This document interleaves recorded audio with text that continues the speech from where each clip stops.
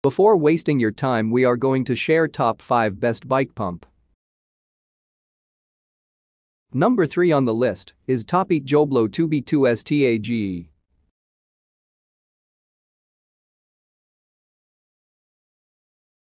The 2B2 stage pump incorporates a knurled knob to remove a pre-stop valve core so that you can get more air into a tubeless tire more quickly, promoting seating.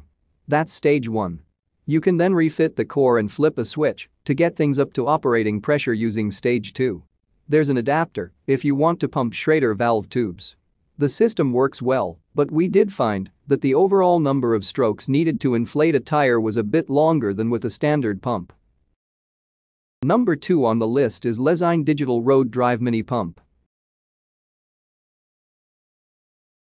A digital gauge on this mini pump from Lezyne will give you accurate tire pressure measurements to a realistic and achievable maximum inflation capacity of 90 psi. Out in the middle of nowhere. On test we found that the hard-wearing aluminium pump was swift and efficient at reaching desired size, more than just get you home levels, and, cross-checked with a regular gauge, actually really accurate. Its length and weight are heavier than some of the other bike pumps, especially when compared to the likes of the iPump Twist Mini Pump or Topeak Micro Rocket Al Mini Pump, but it can still easily fit in a jersey pocket. Just watch for losing sight of the dust cap. It's a great bike pump for several reasons, but if the price is putting you off, it's worth bearing in mind that it can potentially save you the additional outlay of having to purchase a pressure gauge, assuming of course that you are not wanting to seek size over the maximum volume.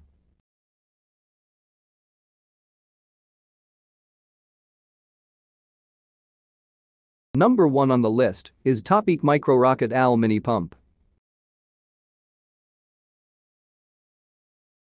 A light aluminium construction, this pump is connected directly to the valve without the need for any assembly or an extra hose. Just 160 mm long and weighing only 65 grams, it is one of the smallest bike pumps on the market and easy to fit in a jersey pocket or even a saddle bag.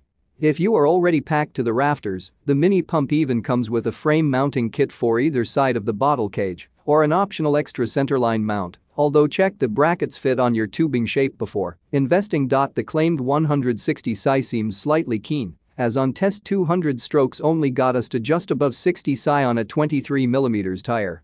It's more than enough to get you home or back to race HQ, but not as impressive as the Lezyne Carbon Drive Light Mini Pump, although to be fair it was comfortable in the hands when using.